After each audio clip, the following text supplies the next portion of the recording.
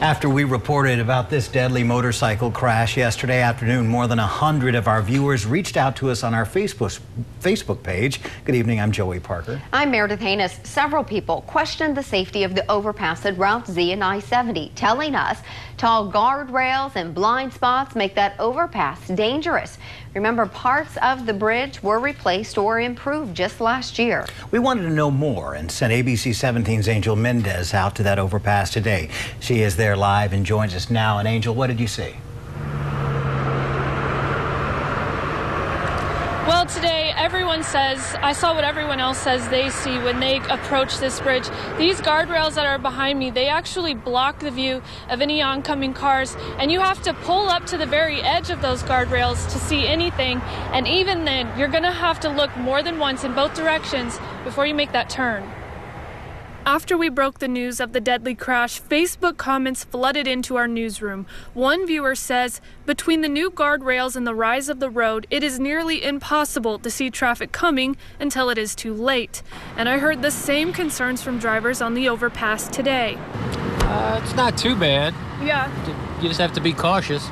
You can't hardly ever see anybody, and then when you do, they're flying over the hill that you can't even react hardly. State Highway Patrol returned to the scene to reconstruct Wednesday's crash. I asked them if anything about the bridge seemed abnormal, and they told me everything appeared standard. But I wanted to see for myself, so I drove to the stop bar at the top of the overpass and couldn't see past the guardrail. So I'm going to pull up a little bit further so I can see just past the guardrail.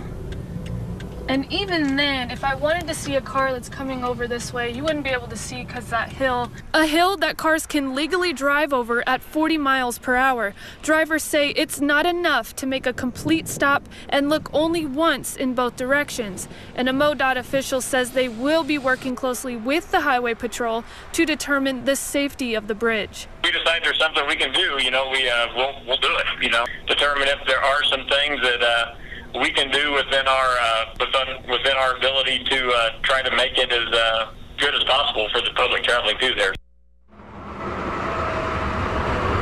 I reached out to the State Highway Patrol and the Boone County Fire Protection District for the number of accidents that have happened at this intersection. According to the Boone County fire official, he says that there have not been any accidents in the last year, but he does encourage everyone to take that second look or a third look if you have to and be extra cautious anyway.